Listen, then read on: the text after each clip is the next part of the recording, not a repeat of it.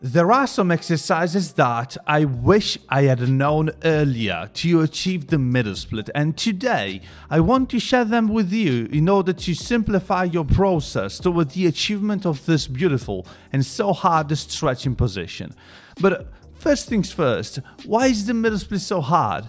For most people, it's a combination between adductors flexibility and lower back extension. In a middle split, you have to spread your legs apart, which is adductors flexibility, but also arch your back, and that is lower back flexibility. These three exercises allow you to focus on your adductors flexibility only, without your lower back interfering with the stretch, which is a huge advantage you can use to gain more flexibility. But now, let's see these three exercises that will allow you to achieve the middle split with ease, alright? The Flexibility Guy, Coach Elia. The first position I want to show you is the diamond pose. You need a couple of ways to do this. Join your feet together in front of your hips, spread your knees apart, put the weights on your knees and let the weights push your knees down, and also push a little bit with your hands as well. You want to relax and you want to gently drive your knees down. A couple of tips here. You can apply a PNF contraction to increase the stretch, which means you want to push your knees up against your hands and waist resistance for 10 to 20 seconds. Then you stop, inhale, and on the exhale, you get deeper into the stretch. But also, you can push your knees down. So you want to squeeze your glutes, push your knees down, 10 to 20 seconds, then you stop, inhale, exhale. Try to get a little deeper into the stretch. This is a fabulous one for your middle split. But the next one is also really similar but quite different, and is the frog stretch.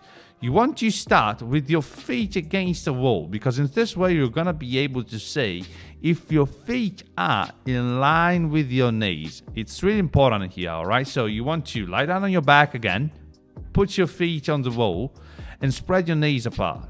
Now your feet have to be on the same line as your knees.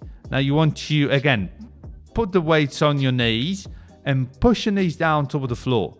Again, to increase the stretch, so your main goal here is to drive your knees down. You have two main strategies to increase the stretch.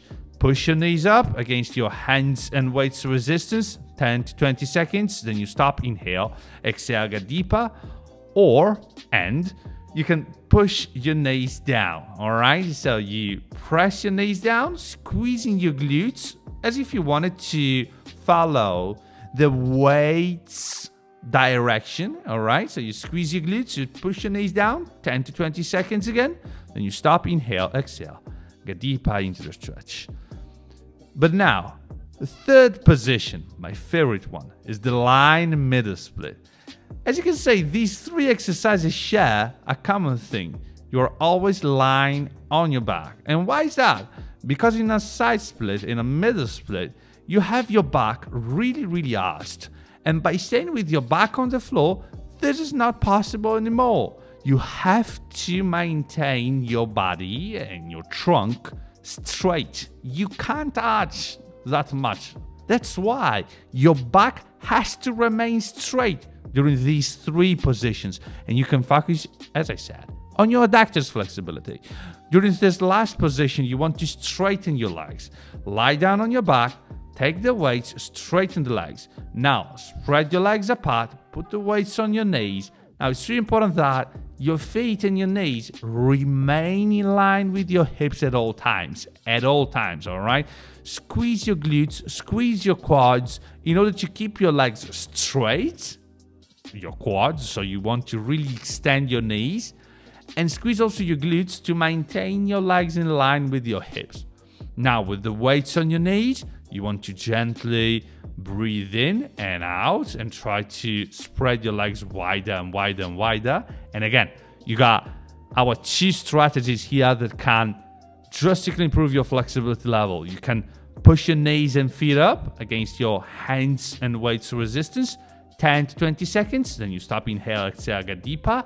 Or you can squeeze your glutes and open your legs further, 10 to 20 seconds, stop, inhale, exhale, get deeper. All right, guys? So these are 3 very good exercises you can use to increase your middle split range of motion. Use these 3 and see the results you'll get. All right? Let me know and have a nice stretch. Hey, if you want to improve your legs, hips, lower body flexibility in general, and you also want to master the splits, in this book you can find all the exercises you need. This is called Split Stacking, and you can find it on Amazon right now.